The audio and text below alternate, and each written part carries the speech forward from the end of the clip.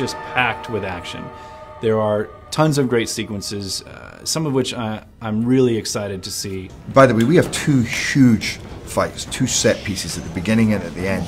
But in the rest of the movie, there's such incredible action all the way through. The approach that Alex wanted to do on this one was actually to do a lot of, let's say, motion capture, a version of motion capture, where all the fights were pre-choreographed, captured, and prevised. So their approach to how they were going to shoot it, because it's a very complicated film. There was no storyboards on this movie, it's all previs, so it sort of previs takes the place that storyboards used to. As they're using the previs, they're cutting the previs in with what they've already shot to sort of complete the scenes, help them work out what shots they're doing, and also helps us see that, okay, well, they need that little bit and that's going to involve a rig from us. And action!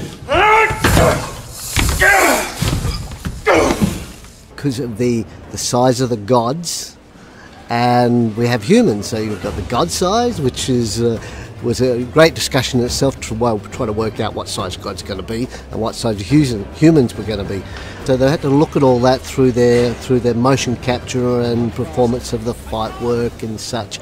So at the time I wasn't available to actually begin with Alex to start all that process, but I had a gentleman, Tim Wong, who I'd worked with on another film for a number of years. First and foremost, I think my first conversation with Alex was that he wanted for me to help design a fighting style or characteristics for the lead characters in the film. How Set, Horus and Beck, how they would move differently and how visually their kind of fighting style would be different. Action! So what Tim did in early days was put together the fights and choreograph the fights and go through the whole motion capture process. And cut there. And that was the first step before we even started shooting, and that happened months prior to the beginning of shoot. And action!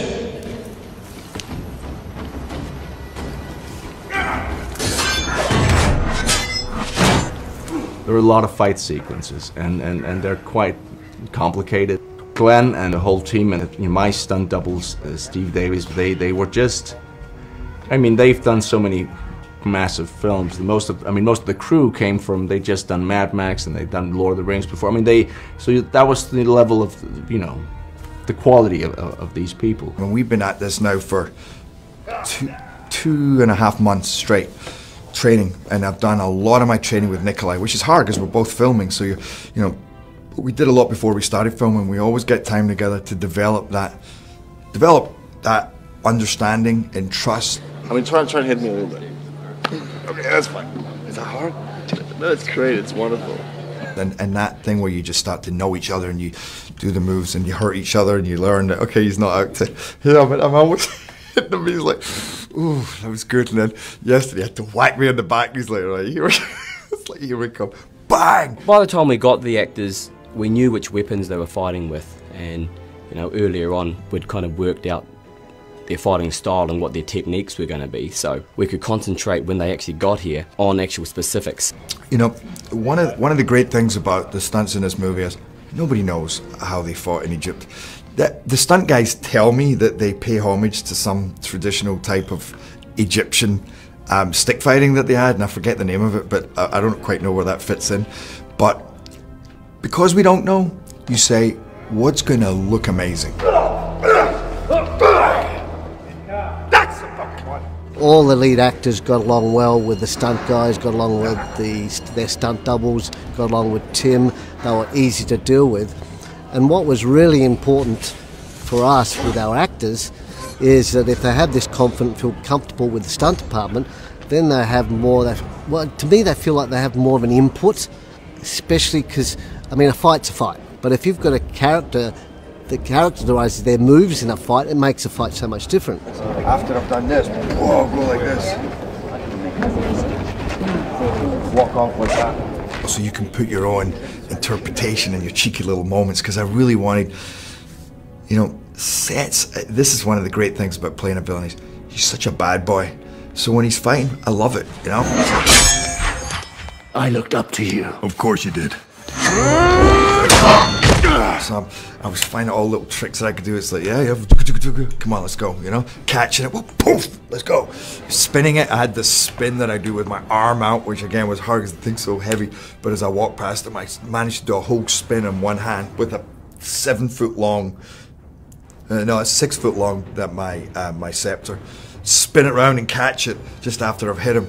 There's so many cheeky moves. There's a lot of personality in the fights. The fights were fairly complicated, and because there was integrated wire work in this fight work, we had to do a lot of it in sections. And drop! A lot of wire work, you know, because we're gods. They were really keen. They wanted to be involved, they wanted to fly, they wanted to do as much of the action as they possibly could. We wanted that to happen. So the guys actually were physically capable and had enough coordination within themselves to make our wire work so much easier. They had to do leaps, they had to do falls, they had to fight on wire works, they had to get pulled back out of shot on wire, and the actors did an excellent job, and I think that was just testament to how keen they were in getting it done and their physical ability. So pretty much Brenton's going to pretty much go off your timing for the kill, so rip his legs out like we talked about, walk over, smash him in the chest, okay? Smash him in the chest. So well rehearsed. Yeah. Well, we're going to rehearse soon. Smash him in the chest. Step the left foot up, and I think that's when you might do your line. You're still no match for me. You're still no match for me. Yeah. At his throat, you're still no match for me. Nikolaj replies with, you're right, I'm just the bait. Can I say when you say, I'm just a bait, I'm going to say, I don't know what that actually means, but I'm just going to go ahead and kill you anyway? That's great. Okay. Look up to go stab him. And as you're coming down, basically, Brenton's going to take your timing. We've got Ryan there in blue, who's going to hold the spear, so you can let go, turn to see Brenton, and then start your transformation before you fly up. Oh yeah, that fly. I have worked on the fly. Have you done that? I've done that, yeah. That's, good if we can see one of those on this rehearsal. I'll show you one. I'll show you one. I just need to get the feathers. I've now been sword fighting for 9 days straight. There was supposed to be a 5-day sword fight and a 5-day sword fight, and they put them both together. And yesterday, we just finished 5 days of a crazy opening sword fight in the coronation. Like non-stop, every kind of spin, kick, you know, smashing into walls. And we're talking 12, 14-hour days of doing this. And then they said, right, you're going into the next one. And the day before they start, this sword fight was already hard. You're spinning backwards and you're swinging this thing. And they went, that's where you're doing it. And we're doing it on stairs that are so steep that when you walk down those stairs, you're literally like, watch where you're going. Because they don't, if size 11 doesn't even fit on it. And now I'm having to go, boom, boom, spin back, spin round, step down. And there's marks, but you can't look at the marks and you're falling all the time. I had to have my ankles strapped. And then I have, you know, an eye patch for most of the movie. And you know that thing when if you hold one hand over the eye and then you reach for something, you kind of miss it. We did have one special patch made for the fight sequences where there's a tiny little bit of netting so I could see a little bit, tiny little bit. But that was very important because if not, I would have stabbed someone to death long ago. This end fight should really be something pretty spectacular. And then, like I said, then you look at the backdrop, like you even just see one still, and you're like, this is so stunning. So I think that's shaping up to be pretty powerful. We have a lot of confidence with Brenton when he has to do his work, so we'll give him more to do.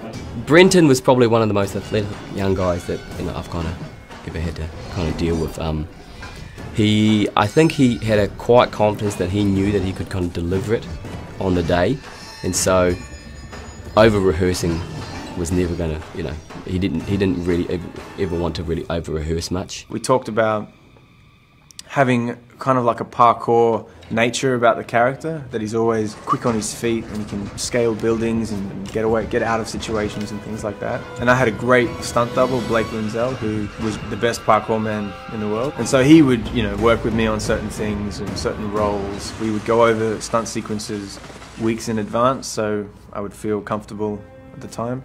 You might get some actors who want to rehearse it and rehearse it and rehearse it, whereas Brenton, he kind of gave it a couple of times and be like, yeah, okay, no, I'm good. you know, I'm good. We would build these quite challenging parkour type kind of leaping and bounding and grabbing and swinging kind of obstacle courses for him.